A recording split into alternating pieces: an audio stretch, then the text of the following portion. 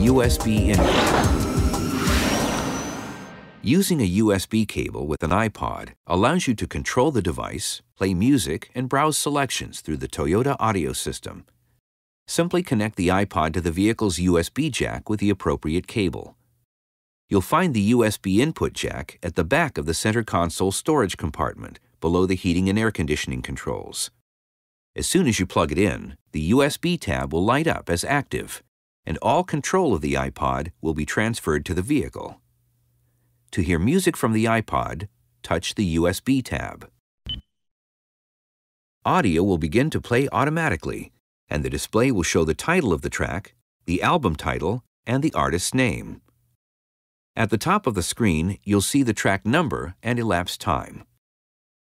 By pressing the menu button, you can browse the titles on your iPod several different ways, by playlist, artists, albums, songs, podcasts, audiobooks, genres, and composers. For demonstration purposes, let's choose artists. Selections will be listed in alphabetical order.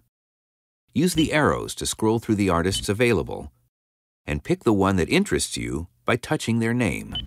You can listen to all the albums listed for that artist, or select one.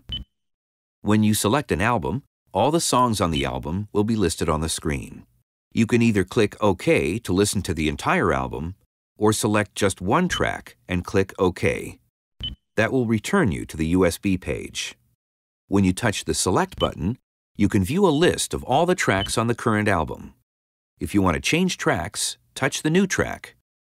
The entry will highlight and the track will start to play. To return to the USB screen, touch the back arrow in the upper right.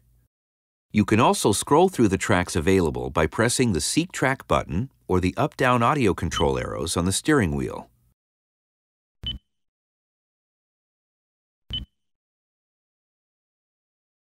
Notice at the bottom of the screen you'll also find a Pause Play button, a Repeat button that will repeat the track, and a Random button that will randomly select and play tracks from this album or category. A yellow bar on the Repeat and Random buttons light up when the buttons are active, and an indicator appears at the top of the screen. To adjust the sound, other than volume, for music coming in through the USB port, press the Sound button. Once you've made your adjustments, select OK.